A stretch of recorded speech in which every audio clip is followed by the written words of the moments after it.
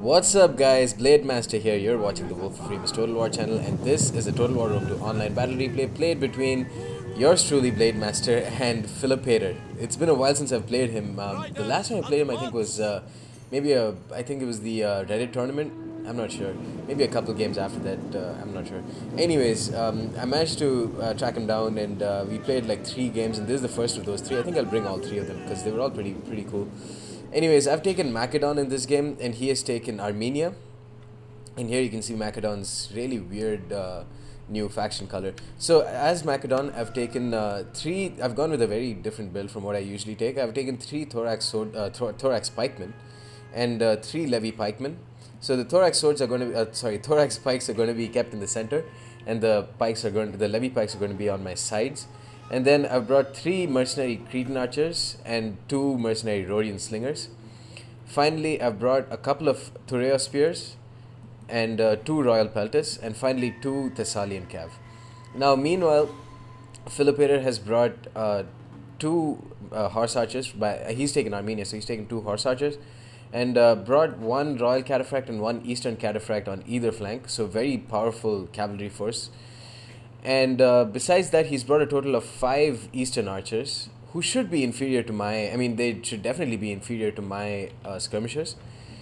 Finally, he's brought a mix of Persian hoplites. Actually, no, he's brought 4 Persian hoplites and 1 axeman in the center, and a couple of Cappadocian cav next to them. Now, right off the bat, he's moving really quickly with his cataphracts and trying to get some decent flanking positions and rear positions on my army.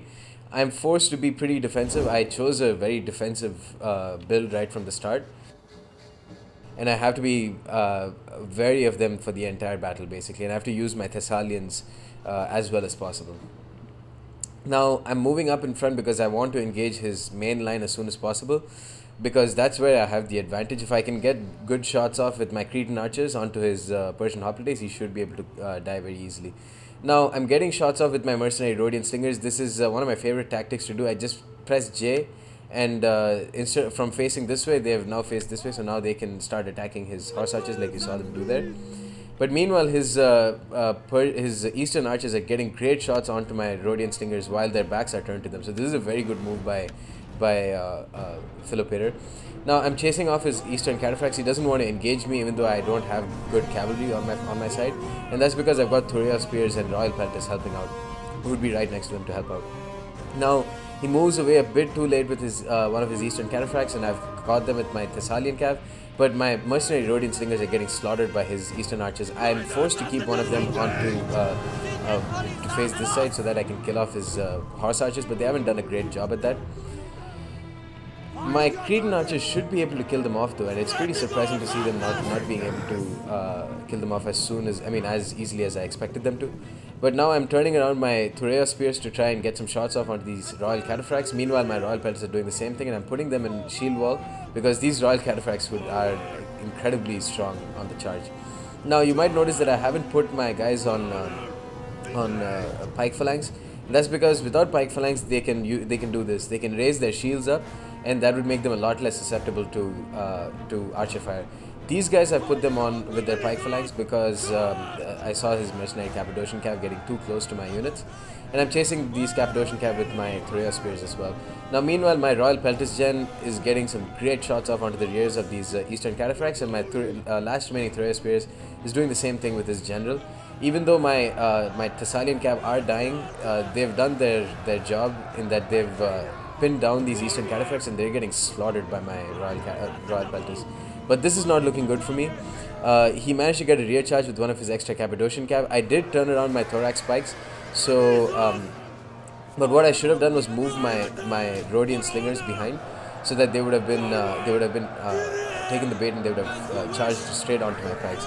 But they haven't, and these guys instead they're just moving down this line and obliterating my last few skirmishers. Meanwhile, his eastern archers have done an incredible job, And now I don't have any shield protection now because his axemen and his Persian hoplites are getting too close. I've sent my Royal Pelters to attack these Cappadocian Cavs, so they should die very soon.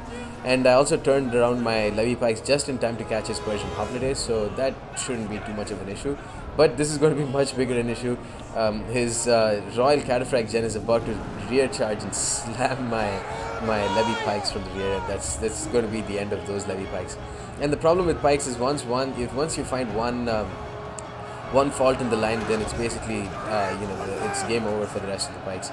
Now his horse archers have got great positions onto my Royal Pelters. I do have one Thessalian cav which is pretty wounded, but should still be able to help out in this battle. And meanwhile, I'm reforming my Levy Pikes to put them into a more defensive formation kind of. And just try and protect my flanks as much as possible. He is sending one Eastern Cataphracts, which is going to get a nice flank charge onto my Levy Pikes, but I have issued an attack order, and this is what's cool about Levy Pikes now and Pikes in general. If you issue an attack order, it doesn't mean that they have to be facing in one direction. They put some of their Pikes on to catch these Eastern Cataphracts, and that helped me out a little bit. He's made one giant blob here with his with his horse archers and his Cappadocian cav just trying to attack my general. And I turned around my Thorax Pikes right at the last second. I think it was a bit too late, but his Cappadocian cav seemed to have got a pretty decent charge off onto these guys. But as for the rest of his army, it's just that it depends on how well his Eastern archers do, and they've done an incredibly good job so far. Getting great shots onto my Thorax Pikes, who are fleeing because I had to chase off one of his axemen. I thought maybe I'd be able to get a good sneaky attack order on them, but it didn't work. His Cappadocian cav have charged my Royal Pelters, who are suffering now. They've suffered a lot of casualties, and at this point it really doesn't look like it's going to go in my favor. I do have some pretty full strength Thorax pikemen left, but they're just going to be eating these arrows. Like, look at that. That's just concentrated fire, and he just smashed one of my last mercenary Cretan archers. And he's got 3 full strength units of Eastern archers, and those guys can be more than enough to kill off the last remaining troops that I have. Let's see how it goes though. One of my Royal Pelters, I've put them on, used the whip on them, a bit too late I think. But anyways, with my other Royal Pelters gen, I'm getting a rear charge onto his Persian hoplites. Meanwhile, they're going to charge my Thorax Pikes, whom I've put in this direction. What I did was, while I was facing off one of his axemen, in order to protect my flank, I put this one Thorax Pikeman to face this side, and that was something that worked, I guess. But here he's just going to keep gangbanging my last remaining Thorax Pike unit, and I keep turning them around because they have to face the other unit because they're getting slaughtered on both sides. But you know, that's just going to leave one side of them completely exposed, and there they go. They're routed now, and that's not going to look very good. With my last remaining troops, I'm going to try and form a quasi box, or as much of a box as I can do. And I'm just going to leave the rest of my troops here. My general should be, yeah, I mean, he's done really well, and he should be able to last for a bit longer. But yeah, once this engagement is done, what I should have done, or what I should do now, is put my Pelters right inside the middle of my pike box. He really can't have too much ammo at this point. It looks like he does have a lot of ammo, but he can't possibly have much more left. But that's not the issue here. My pikemen have all routed my Thorax Pikes, even though they were, a lot of them still had a lot of men left. I think maybe it's just because he had a lot of ammo, and he kept slaughtering them with arrows. But yeah, that's the end of this battle basically, you guys. I've lost that. I think my pike heavy army didn't really work out. And well played to Philopator. He's won this by a huge margin. Taking a look at the kill stats, his cavalry did a bulk of his killing, but you know, his Eastern archers proved their worth. 123, 93, 121 kills on 3 of them, and 34 and 40 on a couple more. But they single-handedly slaughtered my Rhodian slingers, who could have been a big menace. And my Rhodian slingers were getting great shots off onto his horse archers, so it was, you know, credit to him. He took advantage of the situation in a couple of seconds, and you know, immediately he killed off my Rhodian slingers. Very good move by him. His Royal Cataphracts and Eastern Cataphracts did really well, and so did his Mercenary Cappadocian Cav. These are really good units to take. They cost only something like 800, and they're very good units for that price. In terms of my army, you can see that some of my Thorax pikemen, well, Thorax pikemen basically were a waste of money. They did get a few kills, some of them got a few kills, but a lot of them just died for no reason.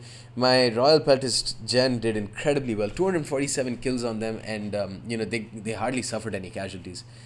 But yeah, guys, that's the end of the first battle. Look out for the rest of the 3 battles. Let's see if I can get my revenge in the next one. And stay tuned for more. Peace.